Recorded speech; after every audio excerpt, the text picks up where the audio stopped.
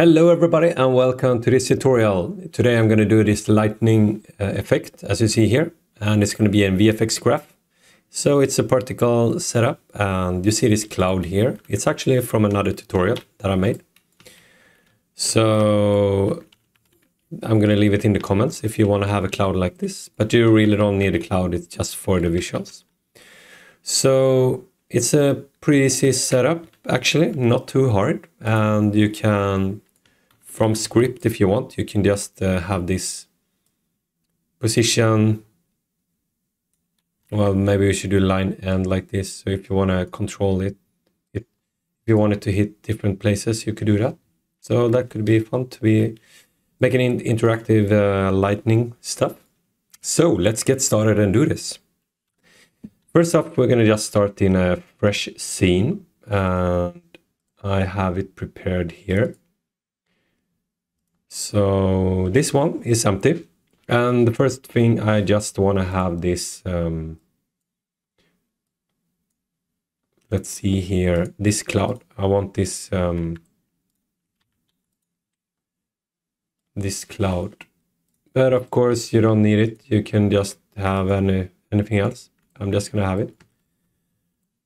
I like it, and so yeah. But we do need a VFX setup, so I'm gonna delete this one here and make a new one. So we're gonna have let's see, visual effect graph, and I'm gonna do a simple trail. Yeah, let's do that. And then I'm going to put it in the scene, and let's open it up. So I'm going to have the scene down here, so it's easy to see what's going on. And I want to hide this one. How do I hide this? I don't want it. Collapse. All right, cool. I'll put it here. So, and let's see what we do. Okay, we're gonna clean up this one. We're gonna spawn, we're gonna empty, and here we're gonna set lifetime. We're gonna keep, and we're also gonna have, yeah, we can leave this. So we need, here we're gonna have an integer and do resolution, and we also need start and end, and this is gonna represent the start and end position of the lightning. So this is fine, and here we're gonna have the resolution. I'm actually not going to expose it. I'm just going to hard code it. So we're going to have a value of, let's do 15. So here we're going to do burst, periodic burst. So each second, we're going to create 15 particles. So in here, the strip capacity, we're going to make it 100 to keep it high if we want to add it later. Particle per strip count is going to be 20. We only want 20, no, actually 15. We're going to have 15 on each particle strip. And the lifetime, we're going to do it like 0.5 at the moment. So the lightning only going to exist for half a second. So we need to, here in the update particles strip, we're going to do set position. So what we want to do, we're going to have a start. So the start going to be, we're going to do it like 2. So it's going to be somewhere up here, and end it's going to be 0. So it's down in the center. So now we need to do a lerp. between these ones. So the start going to be 0 and end going to be 1. And now we need to, this value here going to be a value between 0 and 1 to represent where the particle is gonna go. And the way to do it is not that tricky. So what we do, if we get particle index in strip, so this one will give us from 0 to 15, sorry, because we have 15 here. So what we're going to do, we're just going to do a remap. And the remap going to be from 0 to 1. Or maybe this is 1. Actually, I don't really know. Maybe they're low. Sometimes the first value is 0. Sometimes it's 1. And I don't really know what it is in this one. I think it's 0. I hope it is. It should be in an array, at least. So we got 0 to 15, and we want to convert it to 0 to 1. So by doing this, now they have positioned from the top to the bottom, like this. So this is good. Now we know it's working, and we're going to remove, we're going to do this default dot. We're going to have something default trail.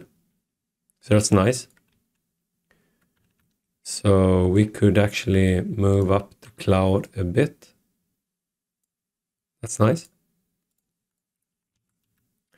And we can do the color. I'm going to remove that one. And then we're going to do a set color.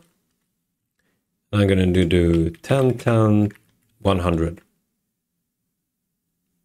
So that's going to be the color on the lightning.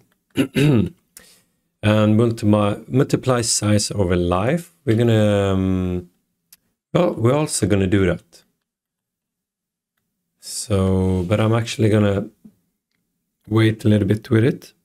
We're just gonna have this one, because first I want to do some stuff here, because I want to do the jitter on the lightning.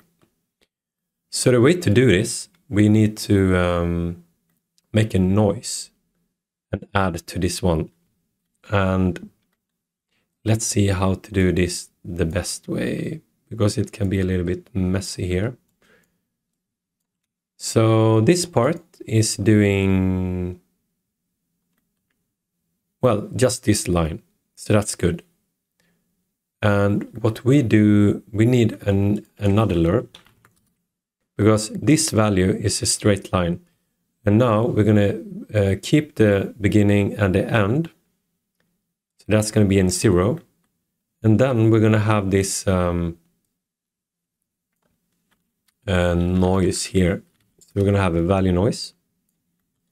And then we're actually going to do this add. So I'm going to open this one up and do a float free here. And close it. So what I want to do, I'm just going to add in the X and also in the Z. And so then we have the straight line, and then we have this noise that we added to the straight line.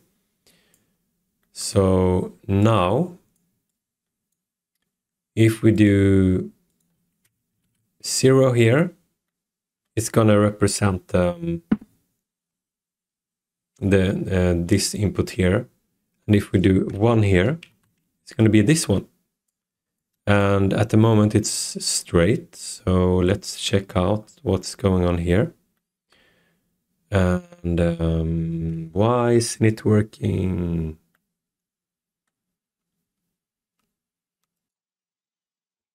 All right, so I just tried to find the error, and I don't know, it was a bug or something I just totally missed, because I removed this add node and made it again. So we have this one represent a straight line, right?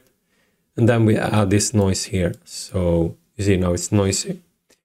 And the range here, we're going to change that once. So if we do a float, and if we do negate that one, and then we do a vector 2 of this one. So actually,